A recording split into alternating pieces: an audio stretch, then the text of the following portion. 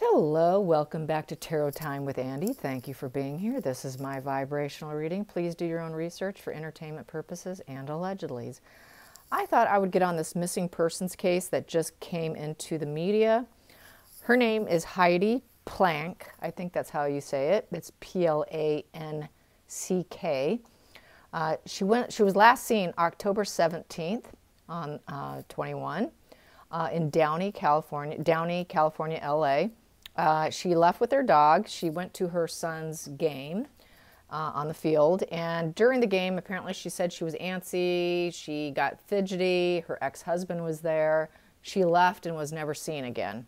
Her dog was found in a high-rise in LA, and they cannot search it because the owners of the high-rise won't let them, so that's kind of suspicious. She worked for very powerful people as an accountant, basically.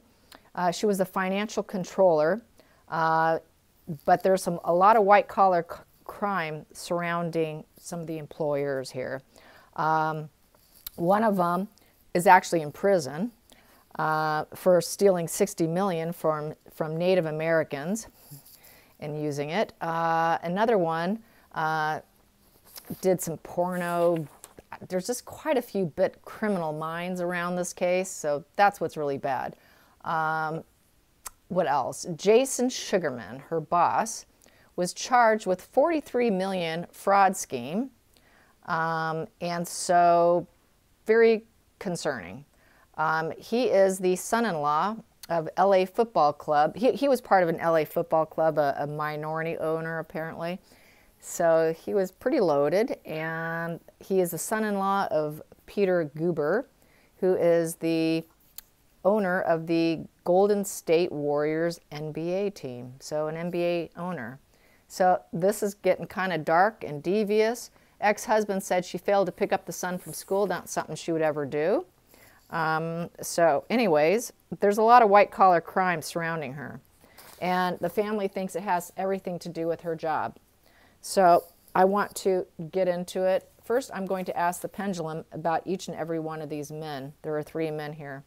First, I'm going to do that, and this is all allegedly, entertainment purposes, may not be true. Please do your own research. This is allegedly. Do not want to be sued. Here we go. First, I'm going to ask, was her husband involved? His name is Jim Wayne. Was Jim Wayne involved in his ex-wife's disappearance? Was Jim Wayne involved in his ex-wife's disappearance? Was he involved in her disappearance? And I get a no. He was not involved. So that's a no. Now, it's the second time I've gotten a no because I asked it before. Then I'm going to ask about this Jason Sugarman.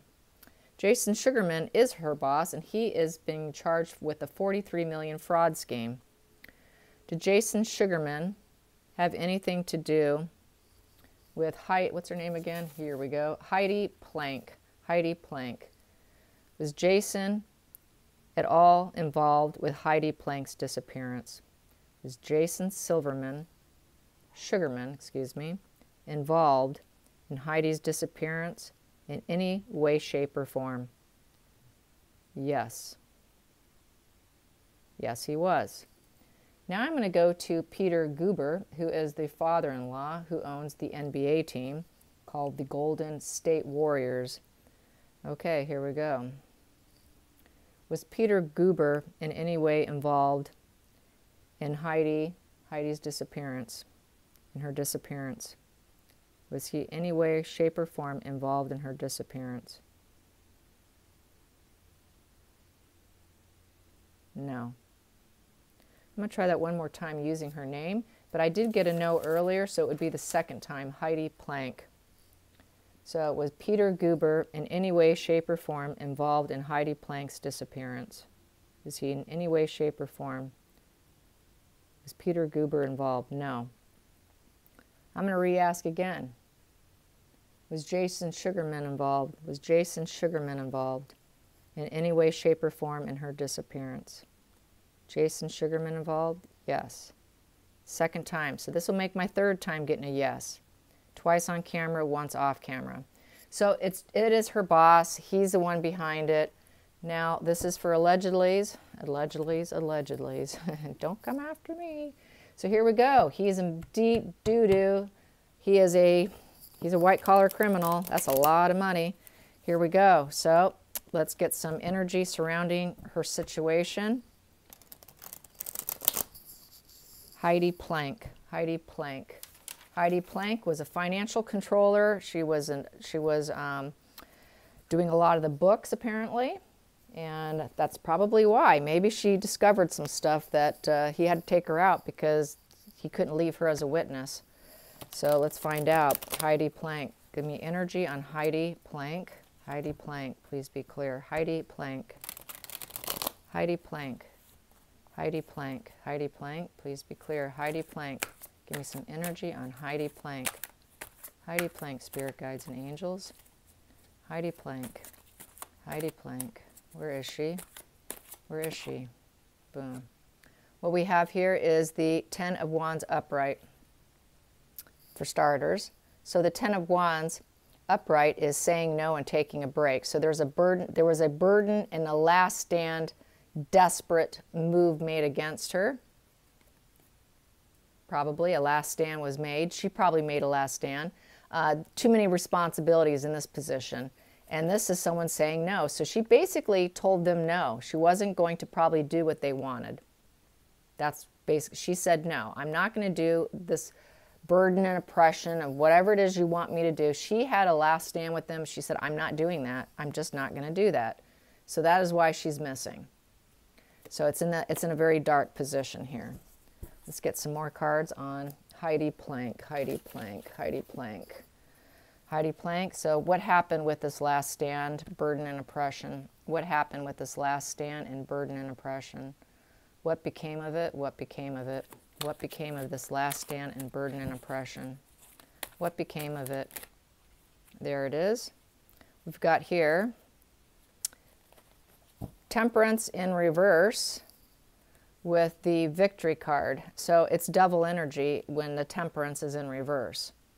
As you can see there, she is not too happy. She's her wings are kind of falling down. So this is in the reverse position, and this is the Victory card. So there was exploring dark thoughts there. I would say it doesn't necessarily have to be hers. It could be somebody else's. So there were some dark thoughts in order to win was what happened here. So I'm going to ask, was this her boss? Was this Jason Sugarman? Was this Jason Sugarman with the devil energy, Temperance in reverse, in order to be victorious and win? Yes. So he exercised, he had no patience and tolerance for her at that point in time when she took this last stand and said no. He got devil energy. Temperance in reverse is devil energy. When I see the Victory card here, a lot of times it is not, the person is not what they appear to be, is what many readers will say, and we do have that here. It's also a narcissist card because they're consumed with winning. Must win, it doesn't matter. They will do anything to win. If you make a last stand against them, guess what? You're going to lose. That's why we have the devil energy. So yes, it's looking like he did something to her in order to win and continue to win because he's got a legal problem on his hands here. I'm going to clarify this Victory card and find out, what did he do to win? What did he do to win? What did he do to be victorious? What did he do to be victorious? What did he do to be victorious? He did the Six of Swords upright. So with the Six of Swords upright, he took a selfish act. He took a risk. It is also what I consider my incubus succubus card. That is a parasitic card. Basically, he wanted to put the worst behind him, also card. Putting the worst behind him, putting the difficulties behind him, because he wanted the best yet to come for him. It's also having travel difficulties. This person needs to leave, needs to get out of the stormy waters sort of card, and is being very selfish and taking a risk, taking a huge risk. So he took a huge risk. He took a huge risk so that he couldn't be defeated in essence, and it's the incubus succubus. So it's a very parasitic, a person who works against you kind of card. So now let's find out some more. Let's dig into it some more. with this Six of Swords, Six of Swords, Six of Swords. Clarify the Six of Swords. Clarify the Six of Swords. Well, we got two of them here. What I have here is the Knight of Cups in reverse. So that is total emotional manipulation, very toxic. This is total, very toxic position with the Knight. Any Knight in reverse is going to get nasty on us. It is a Cups card. So with it being a Cups, we're looking at someone who's going to be very passive-aggressive, and there's going to be a lot of conflict. He had a lot of conflict between his head and his heart what to do. He did have conflicts because he probably did like her as a person, but this is someone who became very moody. He became very aggressive towards her, and he became very aggressive towards her because he had this desperate last stand. He knew he would have issues moving on, that there would be a problem, so he had to solve it by becoming aggressive with her.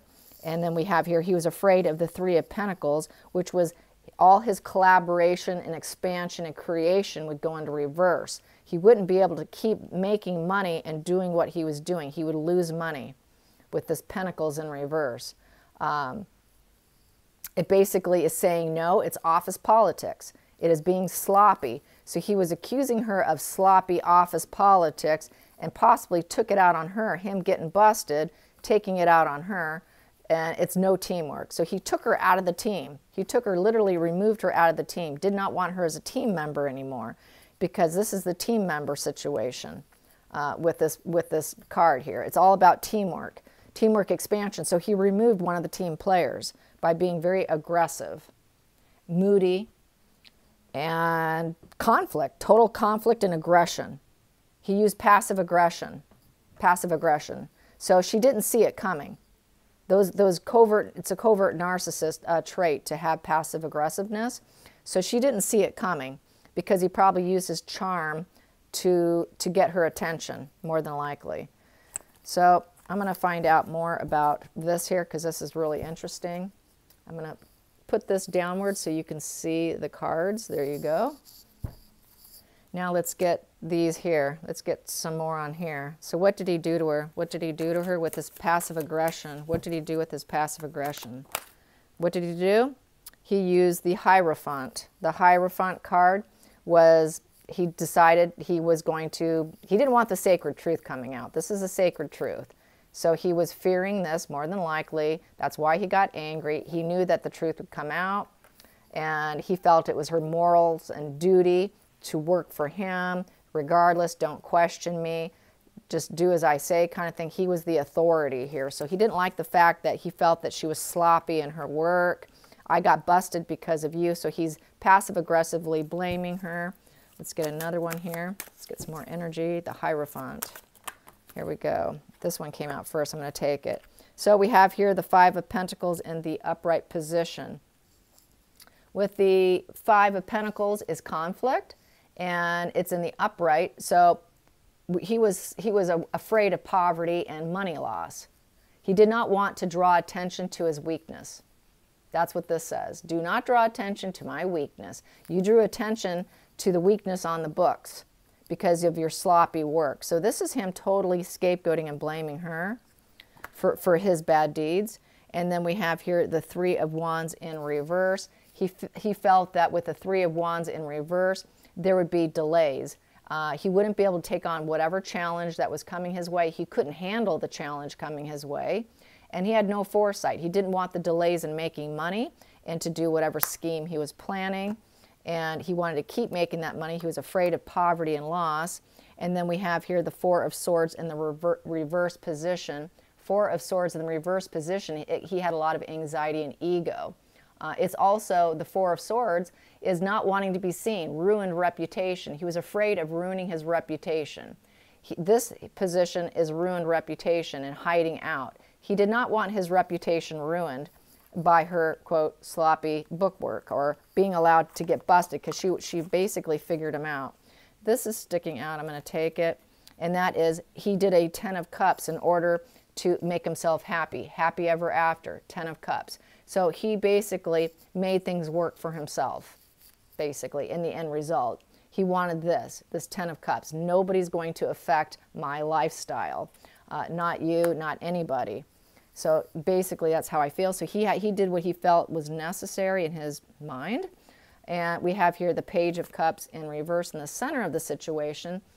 Page of Cups in the center of the situation. He felt that she was oversensitive, didn't like her oversensitivity. Unhappy news. She brought him unhappy news, probably with the books. It was unhappy news with the situation. And this is not this here upright is idealistic energy. This is probably her doing everything that she's being told to do. She probably butted up against him, I'm going to say. She kind of butted up against him a bit. And there was a lot of unhappy news. So this is something that the project was going to be compromised, because upright is the project, a new project, a relationship. That relationship's in reverse.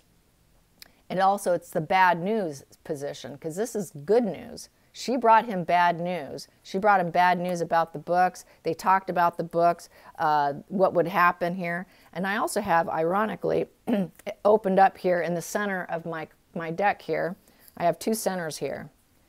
I've got this one there, and I do like to read these occasionally too. So both in the center of the situation, the heart of the situation, is we have here the High Priestess in reverse. The High Priestess is someone who keeps the secrets, hidden knowledge. But he knew she was not going to keep it hidden. She wasn't going to keep it hidden. And then we also have here the Ace of Swords in the reverse position, willing to be abusive. It's also cutting out. It also could be about losing your life, cutting a person out. He cut her out, literally.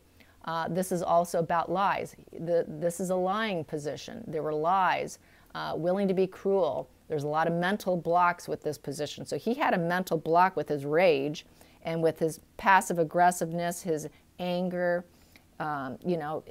being very aggressive and having that conflict between his head and his heart. He was very conflicted on how to handle her. I think he did something very wrong with her because it was just to protect himself. It's looking very like someone who really was out to protect himself. Allegedly. I think this guy's going to end up getting arrested. Don't mind my puppies. So let's find out some more. What's going to happen? What's going to happen with Jason Sugarman? What's going to happen with Jason Sugarman? Will he be arrested? What is going to be the energy around Jason Sugarman? Jason Sugarman. Jason Sugarman. Jason Sugarman. Please be clear. Jason Sugarman. What do we have here? We have here the Two of Pentacles in the reverse position. The partnerships is going to fall apart. Everything's going to fall apart. This is what he was afraid of. This is why she's disappeared. There's no commitment here. The commitment's broken. So he had no commitment to her. It's a breakup. So he basically broke up with her. And he will lose his money. The business end, his life, the way he knows things, his money, his status, his physical world is going to crash and burn. It will crash and burn. So I see him getting arrested. At the bottom of the deck, what do I have here? 9 of Wands in the upright position. So the 9 of Wands in the upright position is taking a desperate last stand, making a lot of fast changes. So I think it's going to happen probably pretty quickly that they're going to probably get him. Being as wealthy as he is, he probably won't. He may not have to stay locked up, because we have here the King of Pentacles in the center of the deck. He is the King of Pentacles. He's got the money. He's got it all in the bank. So this is going to help him most likely. But we also have the Fool's card here. So it's going to be a new path, a new journey going down the law path with this. This is going to be a fight for him. And then we have the Justice card here in reverse. He does not want justice. He does not want the truth to come out. This is dishonesty and unfairness here. And then we have the Three of Swords in the upright position. So with the Three of Swords in the upright position is the Scourge card. This is heartache, sorrow, and divide. This is not an apologies and healing position. This is in a position of complete sorrow and vengeance. He took vengeance on her. He took vengeance on her. with the Page of Cups. He did like her. He did like her. He had a problem doing it. Whatever it is he did, and he is now going to have his wheels come off. He's not going to be able to beat the battle. It's the battle of the wills, and he's going to lose. So he's going to crash and burn, in essence. And we have the Death card because he probably killed her. He took her out. And major transformation has taken place, not only in his life, but hers as well. And now we have here with the Eight of Wands upright, reverse. He's never going to overcome this action that he did. And this isolation period that he's in, he's probably in hiding right now, is going to come to an end because they're going to come get him, basically. So I see that, yeah. And so he's just after his own abundance. You know, he's going to be tempted with the Three of Wands here to delay things. He's going to have to be ready for this next challenge. It's going to be a challenge because he's going to be trying to defend himself, in essence. And he's going to lose a lot of money. He's going to lose money. It's not going to be fun. It's going to be harsh.